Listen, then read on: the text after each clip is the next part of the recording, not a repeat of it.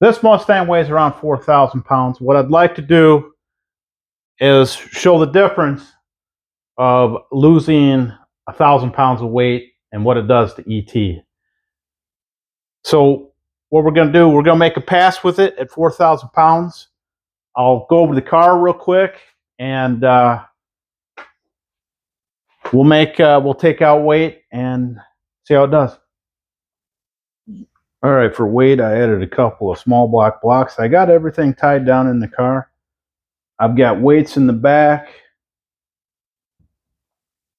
Got the batteries back here, a couple of starters, and for an engine, we've got a crate engine, GM crate engine, 350, 330 horsepower rated. We're all set. Let's make a pass of 4,000 pounds. We'll take some weight out.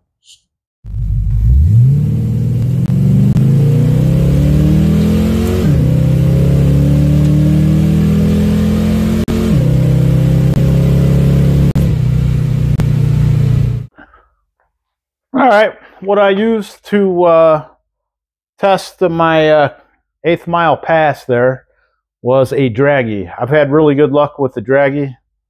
When I tested the track, it was within a few hundredths of a second. So it works good. That 1/8 mile was equivalent to like a 1428 at 99 miles an hour. So this car's at 4,000 pounds right now. It's sitting pretty good. I've got the suspension adjusted to handle that right now. And back when I was racing about 25 years ago, we just kind of ran what we had.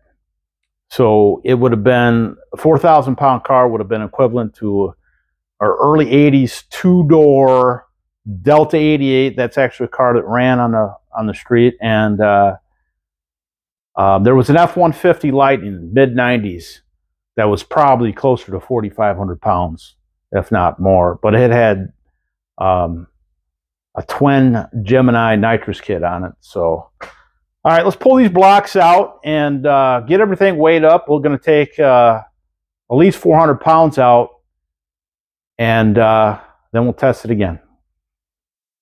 Okay, I've got the 2 small block blocks taken out and 2 intakes taken out. Let's go ahead and get everything weighed and see how much we took out of the car. All right, first up is the 207 early 80s 4-bolt main block. Go ahead and jack it up. Right there is good, buddy. All right, we are off the ground, and we are right at about 160. All right, now let's do the 010 block. Looks like 166. 6 pounds difference between the two. Cast intake. Probably way less than the engine. Come on. We got 39 pounds. Got the aluminum intake now.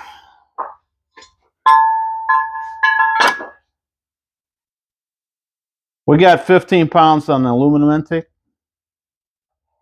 Total of 380 pounds removed from the car. We are around 3,600 pounds in the car now. Still got the weights in the back. Let's make a pass with it and see how much ET we picked up.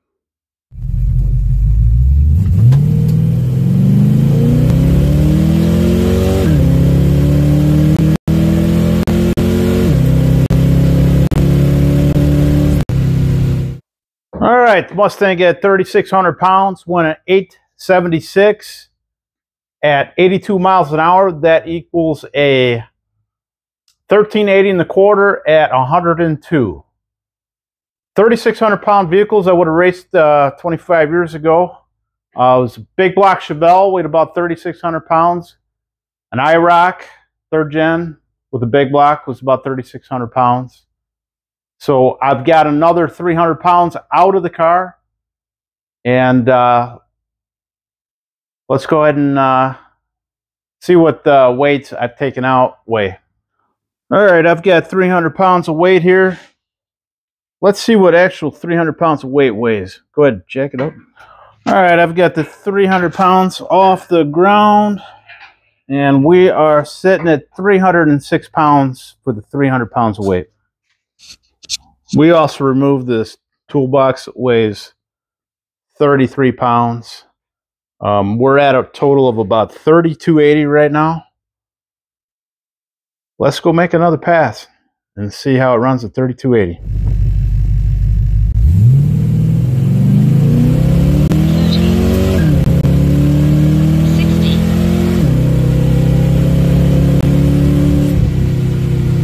All right, the Mustang ran an 846 at 83.77, which equates to the quarter mile being a 1330 at around 104.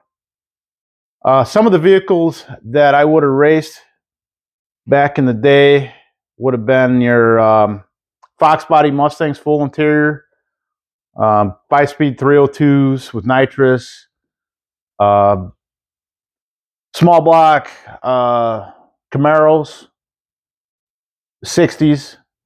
Other small block cars would have been in this range. So we're going to take the rest of the weight out and make one final pass with it. All right, this is 323 pounds that I removed from the car for the final pass. The car is weighing in around 2950 right now.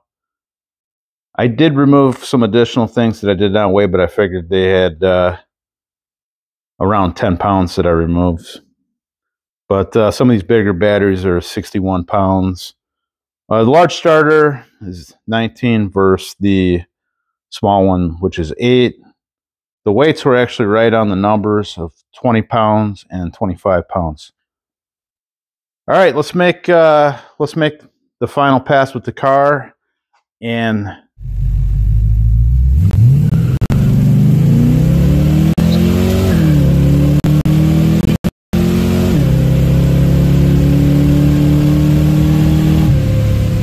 all right, ET at 2950 was an 825 at 87 miles an hour, which is what this car would have been a 1290s quarter at 108.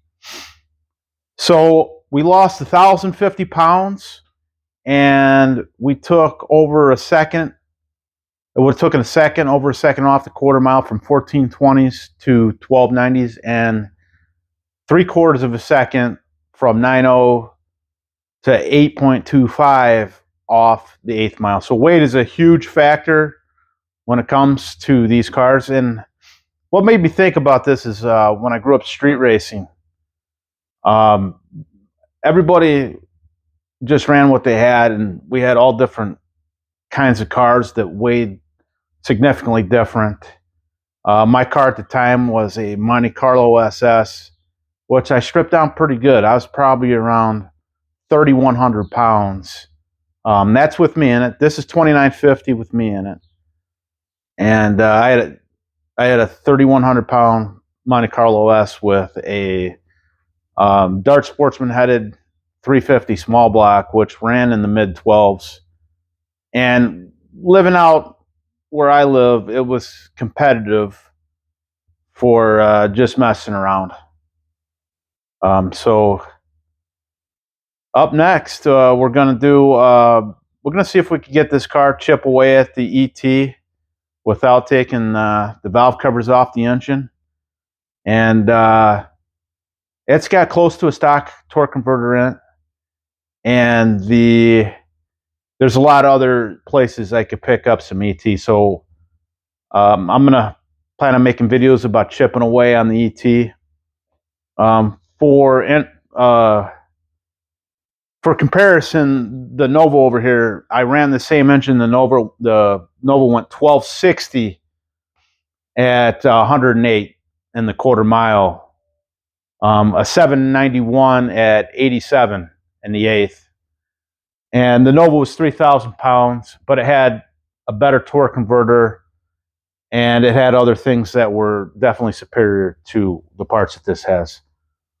So we're gonna chip away at the ET on the Mustang, and we're gonna make it. It's gonna weigh 3,000 pounds with me in it for the videos, so I could be comparable with the Nova. The Nova's gonna weigh 3,000 pounds with me, and I'm gonna continue to make videos with the Nova too.